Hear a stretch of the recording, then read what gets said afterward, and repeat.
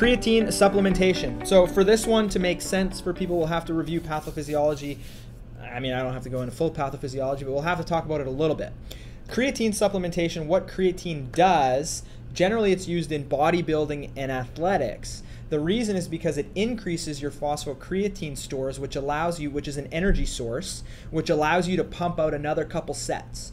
So when you're training or competing, having creatine in your system allows more energy to be utilized. So let's say I'm doing my bench press and I can get to 10 reps. Well, if I have sufficient creatine load, I might be able to get 12 because I have another little energy store that gets me another couple reps, which then is why it's been used a lot in bodybuilding, weightlifting type sports. It's now being used in a lot of other sports, obviously just people in athletics, because it increases energy storage. Pathophysiology for concussion, what concussion ultimately results in, so concussion injury happens, you get an excitatory phase that happens, you get massive increase in neural firing, and then you get a breakdown of the mitochondria within the cell. So you don't get the same amount of production of energy. Your ATP stores start to plummet over the next few days. ATP is our energy. Creatine essentially creates ATP.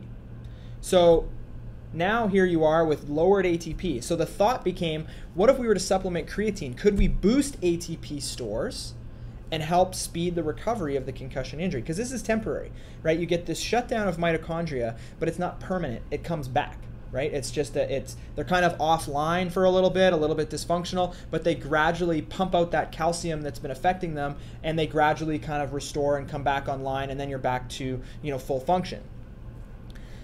So the idea was, what if we were to supplement with creatine? Could we speed that process? And so there's been a couple trials, and the most that I've seen has been done on animals. I haven't seen any human trials, and the last that I've heard, there was a couple that were underway. I think it was in California. So I'm still kind of waiting on the evidence on the human trials, but the animal trials that have been done have been quite promising. The only thing I will say with creatine is that it requires some loading to get your stores up to a point. So generally, people will supplement with about 5 grams per day. Typically with creatine, it's just kind of a maintenance dose. But oftentimes when people are getting into it, they'll have this loading period where they'll do, let's say 20 grams per day for the first 3 days to get their stores up, and then they'll maintain with, let's say, 5 grams per day. Okay? In the scenario of a concussion, all of this stuff happens really quickly. You're hitting your low state at that 3 to 5 day mark. So to start supplementing with creatine after concussion, you'd have to start very, very quickly after, I would think. Anyway, we'll see when actual evidence comes out on this. This is just my personal, thoughts on it. So I think what we're going to find with this is that the optimal protective effect of creatine is going to be to have adequate stores before the injury occurs. And it's similar to magnesium, right? Like I just said, calcium gets into the mitochondria and gums up the works in terms of creating ATP.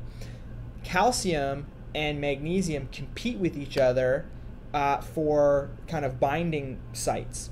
So if your levels of magnesium are high, you prevent the same level of calcium from getting in, potentially. So magnesium is one of those things that could be a protective effect. I think creatine is going to be found to be along those lines as well. The good thing about creatine is that it's safe, it's effective. There's no, well, it's safe, I shouldn't say it's effective yet, but it's safe. There's no real side effects to it. Sometimes it creates some GI symptoms for people, like loose stools, things like that. Same with magnesium can do that. But ultimately, it has a very, very high safety profile, and it's not going to hurt, and it may help. So if there's 3 supplements, I know we have a lot of professional fighter, MMA people, a lot of professional athletes that follow us and watch these podcasts. If I'm an athlete, knowing what I know right now, and I'm going to take 3 things to help me from concussion potentially, it's going to be magnesium, creatine, and fish oils. Those are, those are my big 3, I would say. Okay? I mean, I should ask Dr. Herkel what he thinks, what his big 3 would be, and maybe we'll have him on again to talk about that. But right now, in my mind, big 3 would be fish oils, magnesium, and creatine. Again, not a lot of human trials on any of these, but I think we're starting to realize that these particular types of supplements have what's called a pleiotropic effect. They're able to influence multiple pathways and help in a variety of ways that are affected by concussion. So it makes theoretical sense that they would work. And some of the animal trials on this, at least in the preliminary, have been showing that there is positive effect there. We need that replicated in human trials.